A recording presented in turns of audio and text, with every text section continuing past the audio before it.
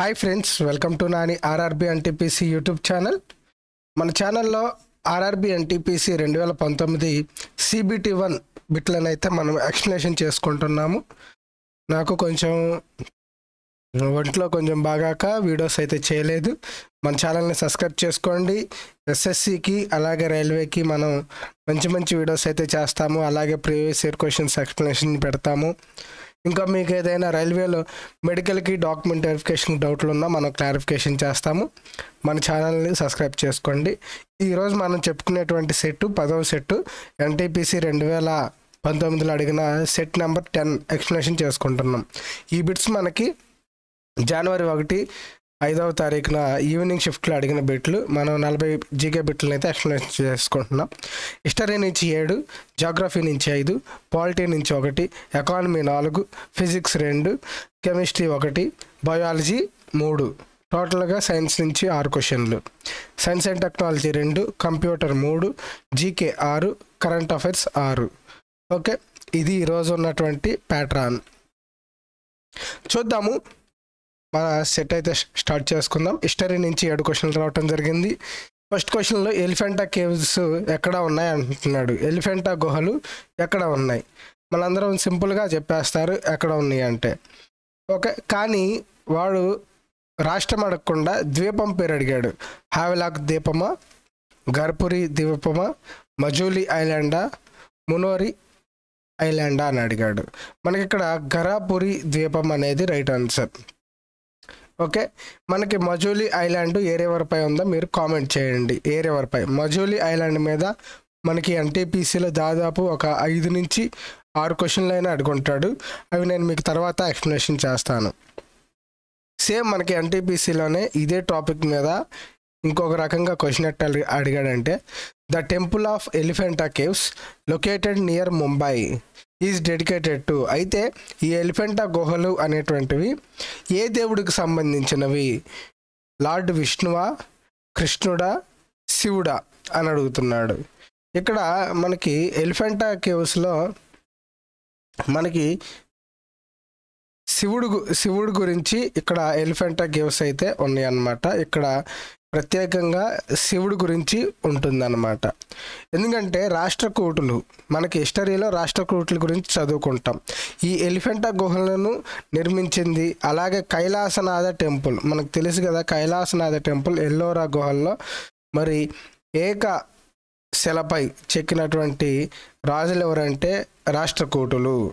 Elephanta caves అనేవి మనకి lord శివాకి dedicated అయితే చేయటం జరిగింది. ఎలిఫెంటా కేవ్స్ అనేవి ధరాపురి, ముంబైకి దగ్గరలో ఉన్నటువంటి ధరాపురి లేదా ఘరాపురి ఐలాండ్ అంటాము. ఈ 2 పేర్లు అడుగులో ఉంటాయి, ధరాపురి లేదా ఘరాపురి. ఇది ముంబై నుంచి 11 కిలోమీటర్ల దూరంలో ఉంది. ఎక్కడ ఉందంటే మహారాష్ట్రలో ఉంది. ఇది మిమ్మల్ని అడిగిన క్వశ్చన్ నేను. వీటిని ఎప్పుడు యునెస్కో వారసత్వ సంపదలో చేర్చారంటే 1987. ఎలిఫెంటా గుహలను 1987. ఇక్కడ 7, 8, 9 దీన్ని రివర్స్ రాస్తే 7, 8, 9 ఎలిఫెంటా కేవ్స్. ఈ విధంగానే గుర్తుపెట్టుకోండి యునెస్కోలోకి ఎప్పుడు చేర్చారు. Next question. According to Ancient Monuments and Archaeology Site and Remains Act 1958, 1958 పురాతన స్మారక చిహ్నాలు మరియు పురావస్తు ప్రదేశాలు మరియు అవశేషాల చట్టము 1988 ప్రకారము ఏ నిర్మాణము, any structure, sculpture, inscription which are extensions for no less than years. ఇక్కడ సింపుల్గా మనం చెప్పాలంటే ఎన్ని సంవత్సరాలు నిండిన ఒక వస్తువుని మనం పురాతన వస్తువు అని అడుగుతారా అంటున్నాడు ఇక్కడ సింపుల్గా. ఇది హిస్టరీ టర్మినాలజీలో అడిగాడు క్వశ్చన్. కానీ మన టెర్మినాలజీలో, మన వాడుక భాషలో చెప్పాలంటే ఒక పురాతన వస్తువు అనబడాలంటే ఎన్ని సంవత్సరాలు కంప్లీట్ అవ్వాలి? మినిమం అంటే 100 సంవత్సరాలు, అంటే 1 సెంచరీ కంప్లీట్ అయితే ఆ వస్తువు తయారు చేయబడి దాన్ని ఇప్పుడు మనం 2024లో ఉన్నాం. అదే 1923లో ఏదైనా కనుక ఒక వస్తువు తయారు చేయబడి అది ఇప్పుడు కనుక దొరికితే దాన్ని మనం పురాతన వస్తువు అని దాన్ని లెక్కిస్తారన్నమాట. ఓకే, అలాగే ఆర్కియాలజీ సర్వే ఆఫ్ ఇండియా గురించి చూసినట్లయితే ఇది 1861లో మనకి అలెగ్జాండర్ కన్నింగ్హోమ్ నాయకత్వంలో ఏర్పడింది. The premium organisation and responsible for archaeology research and conservation of preservation of cultural మోన్యుమెంట్స్. పురాతన వస్తువులను కాపాడేటువంటి ప్రప్రదమైనటువంటి సంస్థ ఆర్కియాలజీ సర్వే. దీన్ని అలెగ్జాండర్ కన్నింగ్హోమ్ గారు స్థాపించడం జరిగింది 1861లో. Next question same archaeology survey గురించి అడిగాడు. ఆర్కియాలజికల్ సర్వే ఆఫ్ ఇండియా ప్రకటించిన దక్షిణ భారతదేశంలోని జాతీయ ప్రాముఖ్యత కలిగిన స్మారక చిహ్నాల జాబితాలో, అంటే ఎక్కువ మోన్యుమెంట్స్ కలిగినటువంటి దక్షిణ భారత రాష్ట్రంలో ఏ రాష్ట్రం ఉంది అంటే మనకి గోవానా, కర్ణాటకనా, కేరళనా, తమిళనాడు, ఆంధ్రప్రదేశ్, ఒడిస్సానా, మరి ఇది తెలంగాణ, మహారాష్ట్రనా, ఈ విధంగా అడుగుతున్నాడు అనమాట. అయితే కర్ణాటక అనేది టాప్. మనకి మోన్యుమెంట్స్ అంటే ఏఎస్ఐ గుర్తించినటువంటి మోన్యుమెంట్స్ ఎక్కడ ఎక్కువగా ఉన్నాయి అంటే మనకి కర్ణాటకలో ఉన్నాయి. ఇది 2000 NTPC bit. Which Kingdom was called a cherry by governor general lord Dalhousie. Governor general lord Dalhousie ఏ రాజ్యాన్ని చెర్రీ అని పిలిచాడు అంటే అవధ్. ఇది వెరీ వెరీ ఇంపార్టెంట్ బిట్ మనకి ఎస్ఎస్సిలో. అలాగే మనకి సేమ్ ఇదే అలాగే ఎస్ఐ కానిస్టేబుల్స్లో కూడా అడిగాడు. మనకి ఆంధ్రప్రదేశ్, ఏపీ ఎస్ఐ కానిస్టేబుల్స్ వాటిల్లో కూడా అడిగిన బిట్ ఏంటంటే ఇదే అవధ్ రాజ్యం గురించి అడిగాడు. ఓకే, ఇక్కడ కింద ఎక్స్ప్లెనేషన్ వేరేది అనుకోకుండా ఇక్కడ యాడ్ అయిపోయింది. Okay, which king converted the 4th Buddhist council in Kashmir. ఇది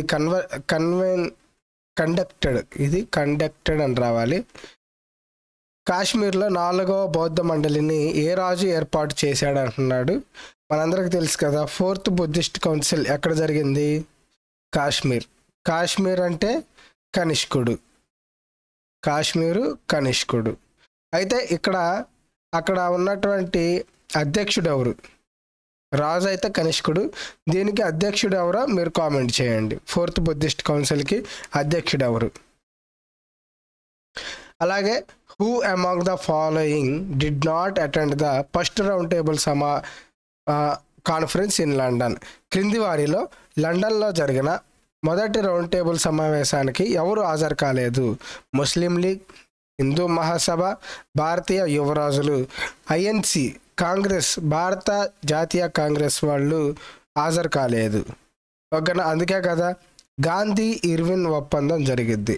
ఇది ఎప్పుడు జరిగింది మీరు కామెంట్ చేయండి. గాంధీ ఇర్విన్ ఒప్పందం ఎప్పుడు జరిగింది? నెక్స్ట్ క్వశ్చన్, భారతదేశంలో ఏ స్వతంత్ర సమరయోధులను ఫ్రాంటియర్ గాంధీ అని పిలుస్తారు?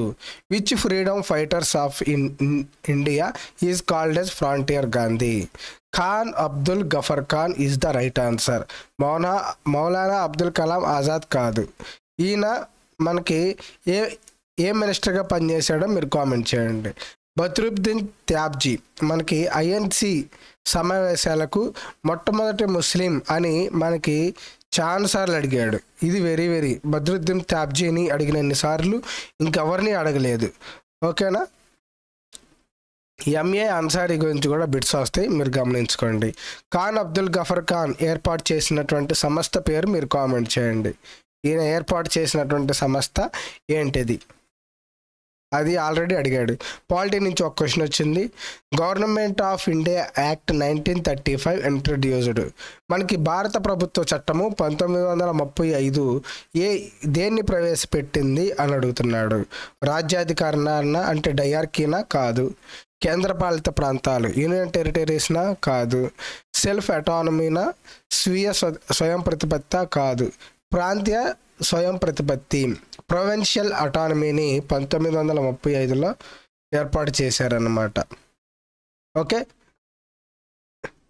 నెక్స్ట్ క్వశ్చన్ జాగ్రఫీ నుంచి 5 క్వశ్చన్లు వచ్చినాయి. దక్కన్ పీఠభూమిలో ఎక్కువ భాగం ఏ రకమైన నేల కప్పబడి ఉంది? ఒండ్రు నేల, ఎర్ర నేల, పసుపు నేల, నల్ల నేల. మనకి బ్లాక్ సాయిల్ గురించి మనం సెట్ 9లో అనుకుంటా, నాకు తెలిసి చెప్పుకున్నట్టున్నాం, ఒకసారి చెక్ చేసుకోండి. బ్లాక్ సాయిల్ గురించి ఫుల్ డీటెయిల్స్ అయితే ఇచ్చాం. ఓకేనా. మనకి దక్కన్ పీఠభూమి అనేది మనకి అగ్నిపర్వతాలు లేదా లావాతో ఏర్పడినటువంటి పీఠభూమి. దీన్నే లావా పీఠభూమి కూడా అనవచ్చు. మనకి లావా పీఠభూమి ద్వారా ఇక్కడ నల్ల రేగడి నేలలు ఏర్పడ్డాయి. నల్ల రేగడి నేలని ఏమని పిలుస్తారు? తనని తానుగా దున్నుకునే నేలలు కాబట్టి దీన్నే రేగూర్ నేల అంటారు. రేగూర్ నేలలో పండేది ఏంటది? పత్తి రాష్ట్రంగా పిలువబడేది మహారాష్ట్ర. Cotton state. సిటీ అంటే ముంబై అని పెట్టండి. ఓకే, ఈ విధంగా ఈ 5 బిట్లు కూడా అడుగుతాడు. ఎక్కువ నీటిని కూడా కొంచెం ఇది నీటిని పీల్చుకునేది. ఓకేనా. మనకి పత్తి ఎక్కువగా పండిద్ది. మహారాష్ట్రలో నల్లరేగడి నేలలు ఎక్కువ, దక్కన్ పీఠభూమిలో ఎక్కువ అని చెప్పవచ్చు. Next question, geography. కోరమండల్ తీరం ఏ 2 రాష్ట్రాలకు నిలయము? The Coromandel Coast is home to which 2 states? అంటే కోరమండల్ తీరం ఎక్కడెక్కడ ఉందంటున్నాడు. మనకి ఇలా కనుక తీసుకుంటే గుజరాత్ది మనం కతియావాడ్ తీరం అని చెప్తాము. కతియావాడ్ తీరం. అసలు పంజాబ్కి మనకి తీరమే లేదు. ఎన్సీఆర్ అంటే ఇది ఢిల్లీ, దీనికి కూడా తీరం లేదు. తమిళనాడు ఆంధ్రప్రదేశ్ని కలిపి మనము ఇది తమిళనాడు ఇది ఆంధ్రప్రదేశ్ అనుకుంటే దీన్ని మనము కోరమండల్ తీరం అంటారు. అదే ఒట్టి తమిళనాడుకి వస్తే ఇది చోళ తీరం అంటారు. చోళ తీరం. ఆంధ్రాకి వస్తే కోస్తా ఆంధ్ర తీరం అంటాం. కోస్తా ఆంధ్ర తీరం.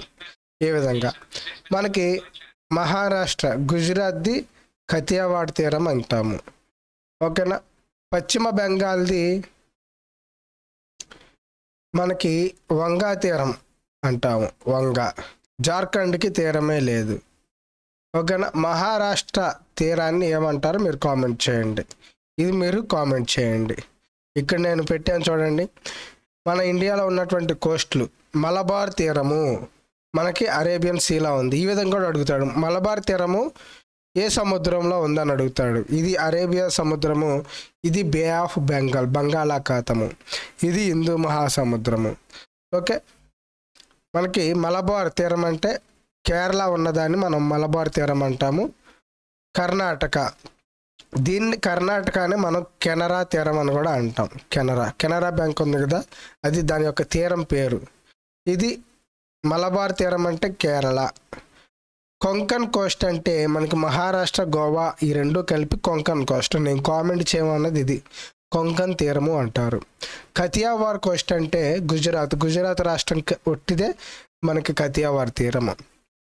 నార్థరన్ సర్కార్ కోస్ట్. ఓకేనా. ఒడిస్సా మరియు ఆంధ్రప్రదేశ్ రాష్ట్రాలను ఉత్తర కోస్తా తీరాలు అంటారనమాట. ఉత్తర కోస్తా అంటే శ్రీకాకుళం, విజయనగరం ఇవన్నీ కూడా ఉత్తర కోస్తా తీరాలు. అయితే మనకి ఇండియాలో ఎన్ని స్టేట్స్ 9 అంటే తీరాలు కలిగి ఉన్నాయంటే 9. గుజరాత్, మహారాష్ట్ర, గోవా, కర్ణాటక, కేరళ, తమిళనాడు, ఆంధ్రప్రదేశ్, ఒడిశా, వెస్ట్ బెంగాల్. ఇటువైపు 4 ఉంటాయి, ఇటువైపు 5 ఉంటాయి.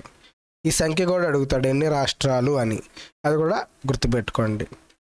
నెక్స్ట్ క్వశ్చన్, జాగ్రఫీ నుంచి. Which hill as the Indian desert to it's western మార్జిన్గా ఉన్నటువంటి ఇండియా డెజర్ట్ దేనికి ఉందంటున్నాడు. మనకి ఆరావళి పర్వతాలు ఈ విధంగా ఉంటాయి. ఇక్కడ ఢిల్లీ ఉండిద్ది.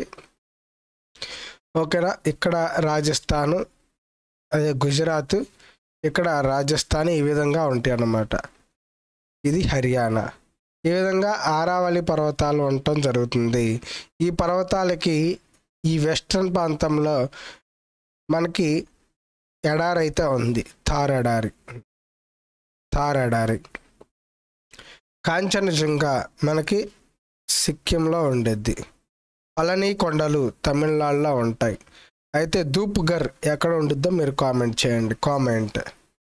ఇలా కామెంట్ చేయటం వల్ల మీకు క్వశ్చన్లు గుర్తుంటాయి.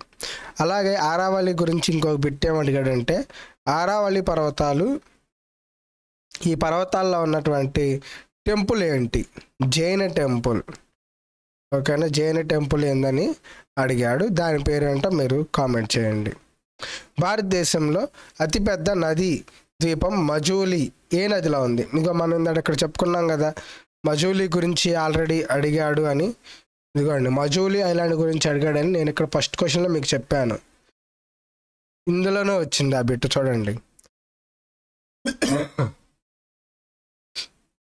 భారతదేశంలో అతిపెద్ద నదీ ద్వీపం ఇది ఏంటిది? అతిపెద్దది, లార్జెస్ట్ రివర్ ఐలాండ్ అంటారు మజూలీ ఐలాండ్. అయితే ఇది ఏ నదిలో ఉందంటే బ్రహ్మపుత్ర నది. మనకి బ్రహ్మపుత్ర నది గురించి క్వశ్చన్ ఎలా వస్తాయి అంటే, బ్రహ్మపుత్ర నది ఎక్కడ జన్మించిద్ది, ఆ కంట్రీ ఏంటి అని అడుగుతాడు. ఎక్కడ వంపు తీసుకొని ఇండియాలోకి వచ్చిద్ది అంటాడు. ఎక్కడ వంపు, ఈ వంపు ఎక్కడ తీసుకునిద్ది అంటాడు. తర్వాత బంగ్లాదేశ్లో కలిసేటప్పుడు దీని పేరు ఏంటి అని అడుగుతాడు. ఇలా తర్వాత ఈ నదిపై ఉన్న ఒక ఐలాండ్ ఏంది అని అడుగుతాడు. ఆ ఐలాండ్ పేరు ఇప్పుడు మనం అడిగిందే మజూలీ ఐలాండ్. మజూలీ ఐలాండ్ గురించి అడిగాడు. ఈ విధంగా అన్నమాట. ఇలా మనకి బ్రహ్మపుత్ర నది గురించి ఒక 5 నుంచి 6 క్వశ్చన్లు అయితే ఫామ్ చేస్తాడు. వీటి వరకు చదువుకుంటే సరిపోయిద్ది. అయితే ఇక్కడ ఉన్న ఏ కొండ వద్ద, ఏ పర్వతం వద్ద ఇది టర్నింగ్ తీసుకునిద్ది అని కూడా అడుగుతాడు. ఆ పర్వతం పేరు ఏమిటి? Okay, next question. ఎకానమీ నుంచి 4 బిట్లు. Garibi హటావో was the slogan of which political leader? Garibi హటావో అనేది ఏ రాజకీయ నాయకుడి నినాదము అంటున్నారు? మనందరికీ తెలుసు, ఇందిరాగాంధీ గారు ఇచ్చినటువంటి నినాదమే గరీబీ హటావో, పేదరిక నిర్మూలన. ఓకే, కామరాజా, ఇది కామరాజా పోర్టు. కామరాజా పోర్ట్ ఎక్కడుందో మీరు కామెంట్ చేయండి. కర్పూరీ ఠాగూర్ మనకు తెలుసు కదా, బీహారు. ఈయనకి రీసెంట్గా మనకి భారతరత్న అవార్డు అయితే ఇచ్చారు. భారతరత్న అవార్డు ఇచ్చారు కర్పూరీ ఠాగూర్కి. మొరార్జీ దేశాయ్, ఈయన గురించి కూడా చదువుకోండి. నెక్స్ట్ క్వశ్చన్ ఎకానమీ నుంచి. When was the goods and services tax GST implemented in India? దీన్ని ఎప్పుడు అమలు చేశారు అని అడుగుతున్నారు. 2017 జూలై 1. మనకి తేదీ అడిగినప్పుడు జూలై 1వ తారీఖు అని చెప్పాలి. జిఎస్టీ డే అని ఎప్పుడు అని అడిగాడు, సేమ్ ఎన్టీపీసీలోనే జూలై 1. అయితే దీని యొక్క అమెండ్మెంట్, కాన్స్టిట్యూషనల్ అమెండ్మెంట్ యాక్ట్ ఎన్నోది మీరు కామెంట్ చేయండి. Okay, comment. Next question. భారతదేశంలో వాణిజ్య బ్యాంకులు రవాణా, పంపిణీ మరియు అనుబంధ కార్యకలాపాలలో అత్యధిక వాటాను కలిగి ఉన్నాయి. అంటే ఏం లేదండి, మన బ్యాంకులు ఏవైతే ఉన్నాయో ఇవి ఎక్కువగా ఎవరికి రుణాలు ఇస్తున్నాయి? రుణాలు ఎవరికి ఇస్తున్నాయి అంటే ఎక్కువ పర్సంటేజ్ రుణాలు ఎవరికి ఇస్తున్నాయంటే వ్యవసాయం చేసేవారికి ఎక్కువగా రుణాలు ఇస్తున్నాయి. ఓకే, ఇదన్నమాట క్వశ్చన్ సింపుల్గా చెప్పాలంటే. Next question. అతిపెద్ద భారతీయ ప్రభుత్వ రంగ బ్యాంకు ఏది? Which is the largest Indian public sector bank? Public sector అంటే గవర్నమెంట్ అని అర్థం. ఓకేనా, గవర్నమెంట్కి చెందిన ఏ బ్యాంకు అతిపెద్దది ఇండియాలో అంటే state bank of India. Okay, physics నుంచి 2 క్వశ్చన్లు ఇచ్చాడు. Which of the following options best classified the following items ఏంది? Altimeter, barometer, dynamometer, thermometer. ఇవ్వబడిన ఎంపికలలో ఏది క్రింది అంశాలను ఉత్తమంగా వర్గీకరిస్తుంది? ఆల్టిమీటర్ అంటే ఎత్తు చూసేది, బారోమీటర్ అంటే మీరు కామెంట్ చేయండి, డైనమోమీటర్, థర్మామీటర్ ఇవన్నీ కూడా మెజరింగ్ ఇన్స్ట్రుమెంట్. ఓకేనా, కొలిచే సాధనాలు ఇవన్నీ కూడా. అంటే ఆల్టిమీటర్ను ఉపయోగించి ఎత్తు కొలుస్తాము, అంటే కొలుస్తున్నాము. ఇది నావిగేట్ చేయదు. నావిగేషన్ అంటే జీపీఎస్. ఓకేనా, జీపీఎస్. వెయిట్ ఇన్స్ట్రుమెంట్లు అంటే మనకి ఆల్టిమీటర్ ఇవి రావు, కానీ మనకి వేరే అవి వేరే ఇన్స్ట్రుమెంట్లు వస్తాయి, అంటే వెయిట్ లిఫ్ట్ ఈ విధంగా అనమాట. హీటింగ్ ఎక్విప్మెంట్స్ అంటే తాపన పరికరాలంటే మనకి బుడ్డి ఈ విధంగా మంట మండిస్తారు కదా, వీటిని తాపన పరికరాలు అంటాము. లేదా ఫిలమెంట్ ఇవన్నీ కూడా తాపన పరికరాల కిందకు వస్తాయి, కానీ ఇవి కొలిచే సాధనాలు. Next question, the rate constant of reaction doubles. ఓకేనా, రియాక్షన్ రేట్ అనేది డబుల్ అవుతుందంట, అంటే 2 రెట్లు అవుతుందంట. With the rise in the temperature, ఎంత టెంపరేచర్ పెరిగినప్పుడు అని అడుగుతున్నాడు. 10 డిగ్రీల సెల్సియస్ పెరిగినప్పుడు, మనకి అంత ఉష్ణోగ్రత పెరిగినప్పుడు ప్రతిచర్య రేటు స్థిరాంకం అనేది రెట్టింపు అవుతుంది. ఓకే, నెక్స్ట్ క్వశ్చన్ కెమిస్ట్రీ నుంచి 1వ, how many atoms of oxygen or present in 1 molecule of ozone. ఒక ఓజోన్ అంటే ఇలా రాస్తాం, అంటే O3 అంటే O+O+O అని, అంటే 1 ఆక్సిజన్, 2 ఆక్సిజన్, 3 ఆక్సిజన్. ఈ విధంగా 3 ఆక్సిజన్ల కలయికని, అంటే ఎన్ని ఆక్సిజన్లు ఉన్నాయి, 3 ఆక్సిజన్లు ఉన్నాయి. ఈ 3 ఆక్సిజన్ల కలయిక మనం ఓజోన్ అంటారు. ఈ ఓజోన్ అనేది ఏ ఆవరణంలో ఉందో మీరు కామెంట్ చేయండి. ఏ ఆవరణంలో ఉండిద్ది. నెక్స్ట్ క్వశ్చన్ బయాలజీ నుంచి 3 క్వశ్చన్లు. Name the process by which single cell divides, అంటే single cell divides it self, అంటే దీనంతటిక అదే, ఇంటూ 2 halves, అంటే 2 సగాలు, అంటే ద్విధా విచ్చిత్తి. ఈ విధంగా విడిపోయి ప్రాసెస్ ఏమైంది, ఇలా 2 పిల్ల కణాలు ఏర్పడతాయి. ఓకేనా, ద్వంద్వ విచ్చిత్ అంటే ఇలా 1 ఉన్నది ఇలా 2 అవటం. బైనరీ విచ్చిత్ అంటే ఇలా 1 ఉన్నది 2గా విడిపోయి ఇలా 2 పిల్ల కణాలు. ఏక విచ్చిత్ అంటే ఒకదాని నుంచి ఒకటే రావటం. బహుళ విచ్చిత్ అంటే ఒకదాని నుంచి మల్టిపుల్, ఓకేనా, మల్టిపుల్ రావటం. ఇది బహుళ విచ్చిత్తి. బైనరీ ఫ్యూజన్ అంటే ఒక కణము తనను తాను 2 భాగాలుగా విభజించుకునే ప్రక్రియను బైనరీ, అంటే ఒక దాని నుంచి 2 రావటము. ఓకే, బైనరీ అంటే మనకి అక్కడ అర్థం అవ్వాలి 2 అని. మనకి 0,1 అనేది బైనరీ నంబర్ అంటాం, అంటే 2 అంకెలు, ఒక దాంట్లోనే 2 అంకెలు ఉంటాయి. ఓకేనా, ఈ విధంగా. నెక్స్ట్ క్వశ్చన్ బయాలజీ నుంచి, ఇది మొక్కలు కణజాలం టిష్యూస్ అంటారు.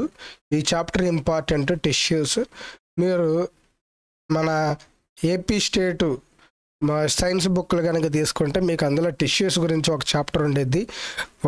మనకి రక్తం గురించి, ఓకే, కొవ్వు గురించి, చర్మం గురించి, ఇంకా అలాగే మజిల్స్, మనకి కండరాల గురించి, ఎముకల మధ్య ఎముకలు అతుక్కోవటం గురించి, వీటన్నిటి గురించి కూడా ఇది మానవుని యొక్క టిష్యూలు, అంటే మానవ కణజాలం గురించి ఉండిద్ది.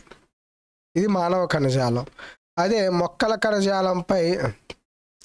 కణజాలంపై మనకి క్లోరెన్ కైమ, ప్యారన్ కైమ, ఫైలం, జైలం, ఇంకా 5-6 టిష్యూస్ ఉంటాయి అన్నమాట. దాదాపుగా ఒక 7 టిష్యూస్ చదువుకుంటాం మొక్కల్లో. మానవుల్లో ఒక 7 టిష్యూస్. ఈ విధంగా 14 టిష్యూస్ గురించి కనుక మీరు చదువుకున్నట్లయితే మీకు బిట్ అనేది మిస్ అవ్వదు. ఓకే, మనకి ఇక్కడ ఏమడుగుతున్నాడు, నీటిని దాని మూలల నుండి, అంటే దాని మూలలు అంటే వేర్ల నుండి ఆకులకు రవాణా చేసే ప్రధాన కణజాలం అంటే టిష్యూ ఏందని అడుగుతున్నాడు. అది జైలం అనేది వాటర్ని తీసుకెళ్ళిద్ది. అలాగే మొక్కలకి పోషకాలు అంటే nitrogen, oxygen, carbon dioxide తీసుకెళ్లేది phylum. ఆహార పదార్థాలు లేదా ఫుడ్ని తీసుకెళ్లేది ఇదన్నమాట ఫైలం. ప్యారన్ కైమ, కోలన్ కైమ అనేటువంటివి మనం ఏం చదువుకుంటామంటే, ఇలా ఒక మొక్క గట్టిగా నిలబడటానికి ఉండేటువంటి కణజాలం ఏంటి, ఓకేనా, లేదా ఒక మొక్క నీటిలో తేలియాడాలంటే ఉండేటువంటి కణజాలం ఏంటి, ఓకే, ఒక మొక్క వంగిపోయి ఉండిద్ది, అలా ఉన్నప్పుడు ఉండే కణజాలం ఏంటి, లేదు కొబ్బరి పీసు ఉంది, ఇది కొబ్బరికాయ అనుకుంటే దీని చుట్టూ కొబ్బరి పీసు ఉండేది, ఈ కొబ్బరి పీసు కణజాలాన్ని ఏమంటారు, ఓకేనా. ఇది ఏం చేసిద్ది, ఈ కొబ్బరి పీసు కొబ్బరికాయకి ఏ విధంగా సహాయపడిద్ది, ఈ విధంగా చదువుకుంటాము. Next question. ఈ క్వశ్చన్ అయితే తప్పు, అంటే క్వశ్చన్ రైటే, మనకి ఆన్సర్ ఇక్కడ వచ్చినటువంటి ఆప్షన్లో తప్పు. ఇక్కడ 1H అని ఉండాలి, ఇక్కడ 1H అనేది లేదు. ఇది 1I 110 అని ఇచ్చాడు, కానీ ఇక్కడ రైట్ ఆన్సర్ 1H కాబట్టి అప్పుడు క్వశ్చన్ తప్పు అయింది. కాబట్టి ఇక్కడ 1 మార్క్ అనేది ప్లస్ కలిపారనమాట అందరికి కూడా. Next question. Science and technology నుంచి 2 క్వశ్చన్లు. ఇండియన్ స్పేస్ రీసెర్చ్ ఆర్గనైజేషన్ చంద్రుని అన్వేషణ మిషన్ కోసం ఏ ప్రయోగ వాహనాన్ని ఉపయోగించింది? అంటే చంద్రుడు అంటే మూన్ లేదా చంద్రయాన్. చంద్రయాన్ ప్రయోగానికి ఉపయోగించిన వాహకం ఏంటంటే GSLV Mark 3 GSLV. ఓకేనా. మనకి PSLV అంటే నార్మల్గా ఏదైనా శాటిలైట్ని లాంచ్ చేయాలంటే PSLV వాడతాము. Next question. కంప్యూటర్ నుంచి 3 క్వశ్చన్లు. ఈ క్రింది వాటిలో యాంటీ విమ్స్ సాఫ్ట్వేర్, విమ్స్ కాదు కానీ యాంటీ వైరస్ సాఫ్ట్వేర్ ఏంటని అడుగుతున్నాడు. మైక్రోసాఫ్టా, XML, గూగులా? నోర్టాన్ అనేది మనకి యాంటీ వైరస్ సాఫ్ట్వేర్. మీరు వైరస్ల గురించి కూడా చదువుకోవాలి. వైరస్లు మనకి ట్రోజాన్స్ అని కొన్ని ఉంటాయి, బగ్గులు ఉంటాయి, కొన్ని బగ్స్, ఇంకా చాలా రకాలుగా ఉంటాయి అన్నమాట వైరస్లు అనేవి. ఈ వైరస్ల రకాలు చదువుకోవాలి, వాటి గురించి డీటెయిల్డ్ ఎక్స్ప్లెనేషన్ కూడా చదువుకోవాలి వైరస్లు. ఓకేనా. Very very important. అలాగే మనకి కంప్యూటర్స్లో నుంచి ఫుల్ ఫామ్స్ అయితే ఖచ్చితంగా NTPCలు అడుగుతాడు. ఫుల్ ఫామ్స్ నేను ఎప్పుడో ఒకసారి ఏం చేస్తానంటే కంప్యూటర్లో అడిగిన ఆల్ ఫుల్ ఫామ్స్ గురించి, అదే కంప్యూటర్కి సంబంధించి NTPCలు అడిగిన అన్ని ఫుల్ ఫామ్ క్వశ్చన్స్ ఒక వీడియో చేసి అప్లోడ్ చేస్తాను. మీరు అప్పుడు చెక్ చేసుకోవచ్చు ఏమేమి అడిగాడు. చూడండి, ఇదిగోండి ఫుల్ ఫామ్. ఇప్పుడేగా చెప్పింది ఫుల్ ఫామ్స్ని ఎక్కువ అడుగుతాడని. What is the full form of ADSL in the contest of telephone? మీరు కనుక మన సిరీస్ NTPC సిరీస్ డైలీ కనుక చూసినట్లయితే ఇప్పుడు ఇది 10వ సిరీస్. ఈ 10లో కనీసం కంప్యూటర్ నుంచి డైలీ 2 నుంచి 3 క్వశ్చన్లు అడుగుతున్నాడు. మనం ఇప్పటికి 30 క్వశ్చన్లు ఎక్స్ప్లెనేషన్ చేసేసుకున్నాం, లేదా 25 క్వశ్చన్ల నుంచి 30 క్వశ్చన్లు కంప్యూటర్ బిట్లు నేర్చుకున్నాం ఈ 10 సెట్లు చూసిన వాళ్ళు. అందులో నాకు తెలిసి ఇందులో ఒక 7 నుంచి 10 క్వశ్చన్లు ఓన్లీ ఫుల్ ఫామ్సే ఇచ్చాడు, only full ఫామ్సే. Okay. What is the full form of ADSL in the contest of telephone కంటెస్ట్లో ADSL అంటే ఏంది? ADSL అంటే అసిమెట్రికల్. ఏ అంటే అసిమెట్రికల్. ఇది అలైన్డ్ అన్నాడు, ఇది తప్పు. డిజిటల్, డి అంటే డిజిటల్, అసిమెట్రికల్, డిజిటల్. మనకి టెలిఫోన్లో సబ్స్క్రైబర్లు ఉంటారు కానీ సాఫ్ట్వేర్లు ఉండవు. Subscriber line. ఓకేనా. మనం టెలిఫోన్లో నువ్వు జియో సబ్స్క్రైబరా, ఎయిర్టెల్ సబ్స్క్రైబరా ఈ విధంగా అడుగుతారు. ఓకేనా. ఈ విధంగా అనమాట. ADSL అంటే asymmetrical digital subscriber line. Asymmetrical digital subscriber line. Okay. Next question. Dash is needed to access the internet. ఇప్పుడు మన మొబైల్లో ఇంటర్నెట్ని కనుక యూజ్ చేస్తున్నాము అంటే దానికి ఏం కావాలి? ఇంటర్నెట్ యూజ్ చేస్తున్నామంటే ఏం కావాలంటే మనకి IP అడ్రస్ కావాలా, టీవీ కావాలా, ఈమెయిల్ కావాలా, హ్యాకర్ కావాలా అంటే మనకి ఒక స్పెషల్ లేదా యూనిక్ IP అడ్రస్ అయితే ప్రతి దానికి కూడా ఉండిద్ది. ఈ IP అడ్రస్ ద్వారానే మనం ఏదైనా పోలీసులు కానీ ఎవరైనా దొంగలు కానీ హ్యాక్ చేయటం కానీ ప్రతి దానికి ఒక IP అడ్రస్ ఉండిద్ది. ఈ IP అడ్రస్ని కనుక హ్యాక్ చేస్తే అప్పుడు మన డీటెయిల్స్ అన్నీ వాళ్ళు తీసుకుంటారు. అది హ్యాకర్స్ చేసే పని IP అడ్రస్ని దొంగలించటం. జీకే నుంచి ఫస్ట్ క్వశ్చన్ మనకి ఇది ఫెస్టివల్ నుంచి అడిగిన question. Famous సాంఘాయ్ festival is the annual cultural festival organised by which state north east in India? మనకి సాంఘాయ్ ఫెస్టివల్ని ఈశాన్య భారతదేశంలో ఏ రాష్ట్రం వాళ్ళు వార్షిక సాంస్కృతిక ఉత్సవంగా జరుపుకుంటారంటే మణిపూర్. ఓకేనా. ఈ సాంఘై అంటే సంఘం అనుకోండి. సపోజ్ సంఘం అంటే మనుషులు ఉండాలి. మనుషులు ఎక్కడ ఉంటారు? మనీలో ఉంటారు. మణిపూర్. ఈ విధంగా గుర్తుంచుకోండి. సాంఘై అనగానే మనీ రావాలి. మనుషులు అని గుర్తుపెట్టుకోండి. మనుషులు సాంఘై ఫెస్టివల్ని చేసుకుంటారు మణిపూర్లో. ఓకేనా. మేఘాలయలో చేసుకునేటువంటి ఫెస్టివల్ మనకి వంగాల ఫెస్టివల్. ఇది కూడా అడిగిన బిట్టు. వంగాల ఫెస్టివల్. మనకి త్రిపుర ఫెస్టివల్స్ అడుగుతాడు. నాగాల్యాండ్ ఫెస్టివల్స్ కూడా చాలా చాలా ఇంపార్టెంట్. మనకి హార్న్బిల్ ఫెస్టివల్ చాలా ఇంపార్టెంట్. హార్న్బిల్ ఫెస్టివల్ ఎక్కడ జరుపుకుంటారు? Orange festival. మనకి రీసెంట్గా సెకెరన్ ఈ ఫెస్టివల్ మనం అడిగాం. మనం రీసెంట్గా లాస్ట్ సెట్లో చెప్పుకున్నాం సెకెరన్ ఈ ఫెస్టివల్ ఎక్కడ జరుపుకుంటారని. ఈ విధంగా ఇప్పుడు చూడండి, మణిపూర్లో జరుపుకునేటువంటి ఫెస్టివల్స్ చూసినట్లయితే యోసాంగ్ ఫెస్టివల్, చేరాబోవా ఫెస్టివల్. ఇవి న్యూ ఇయర్ ఫెస్టివల్స్ అన్నమాట. అంటే కొత్త సంవత్సరం రోజు జరుపుకునేటువంటి ఫెస్టివల్. తర్వాత హైక్రూ ఇడోంగ్బా కాంగ్ ఫెస్టివల్. ఇవన్నీ కూడా మనకి రథయాత్ర ఫెస్టివల్. మణిపూర్లో జరుపుకునేటువంటి రథయాత్ర ఫెస్టివల్స్. అలాగే ఫెస్టివల్స్ అండ్ స్టేట్స్ కనుక చూసుకున్నట్లయితే నార్త్ ఈస్ట్ ఇండియాకి సంబంధించి సిక్కింలో లూసాంగ్ ఫెస్టివల్. ఓకేనా. సిక్కింలో లూసాంగ్.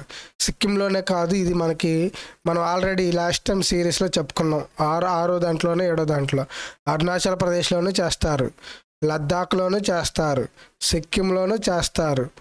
ఓకే. ఇంకా హిమాచల్ ప్రదేశ్లోనూ చేస్తారు. ఈ 4 స్టేట్లో కూడా లూసాంగ్ ఫెస్టివల్ జరిగిద్ది.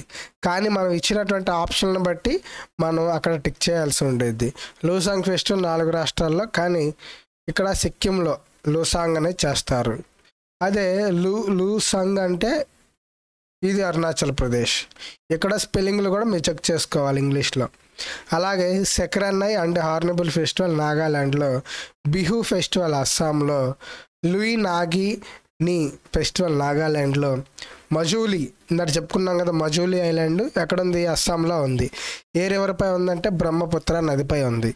ఏ రాష్ట్రం అంటే అస్సాం. ఈ ఐలాండ్లో జరుపుకునేటువంటి ఫెస్టివలే మజూలీ ఉత్సవము. అది అస్సాంలో జరుపుకుంటాం. మేఘాలయలో వంగాల ఫెస్టివల్. ఇది వెరీ వెరీ ఇంపార్టెంట్. అరుణాచల్ ప్రదేశ్లో ద్రీ festival. నాగాల్యాండ్లో మోత్సు festival. Okay. మోత్సు festival, Hornbill festival, మోత్సు festival, సెక్రెన్యా festival. ఇవన్నీ కూడా ఇంపార్టెంటే.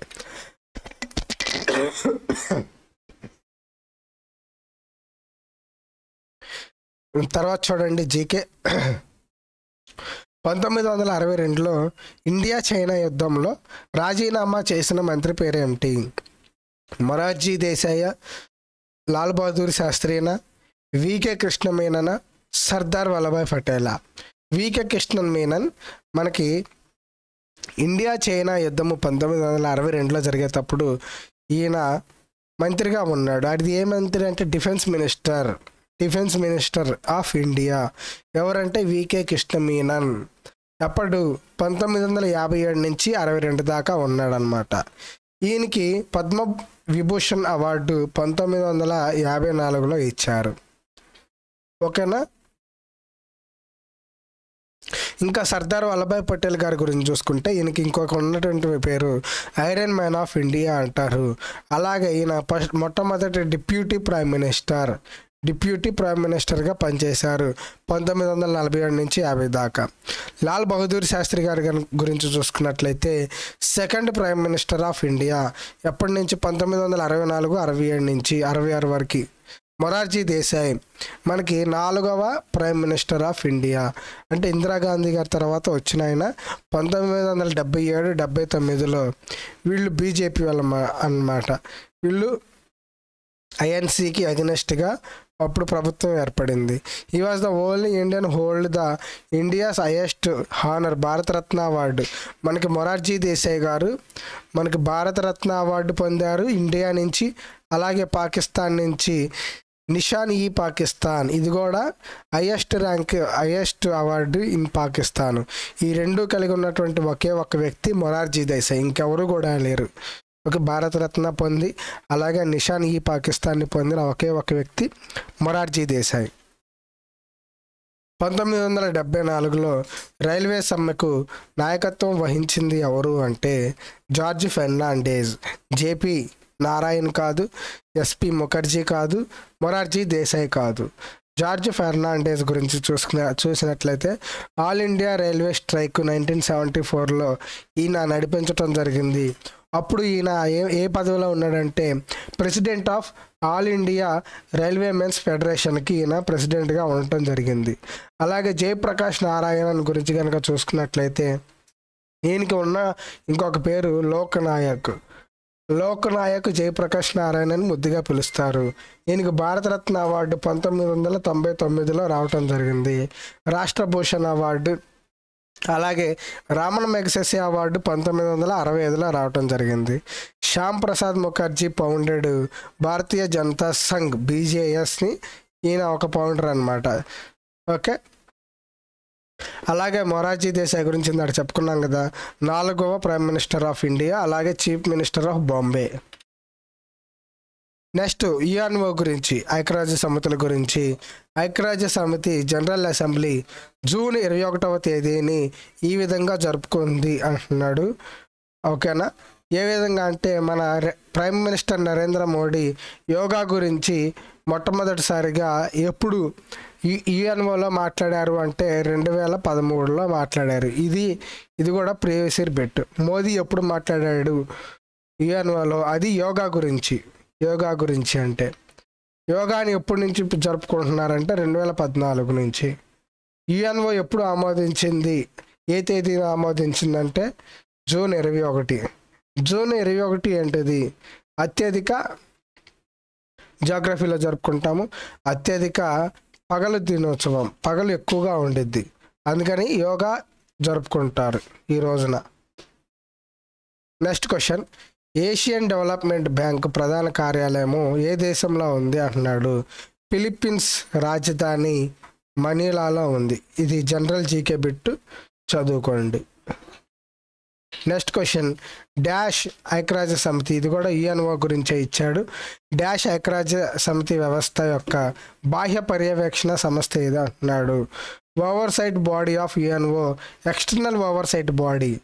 ఏంటంటే జాయింట్ ఇన్స్పెక్షన్ యూనిట్ అనేది ఎక్స్టర్నల్ ఓవర్సైట్ బాడీ అన్నమాట. మనకి 5 అంగాలు ఉంటాయని తెలుసు, యుఎన్ఓలో 5 అంగాలు, వాటి గురించి చదువుకుంటాం. కానీ ఈ 5 అంగాల్లో భాగం కాకుండా యుఎన్ఓలో భాగం అయ్యి కానీ ఈ 5 అంగాల్లో భాగం కానిది ఏంటంటే జాయింట్ ఇన్స్పెక్షన్ యూనిట్, జేఐయు అనేది ఇందులో కూడా భాగమే. జేఐయు గురించి చదువుకున్నట్లయితే it is the only independent external oversight body UNO mandate to conduct evaluations, inspections and investigations system wide.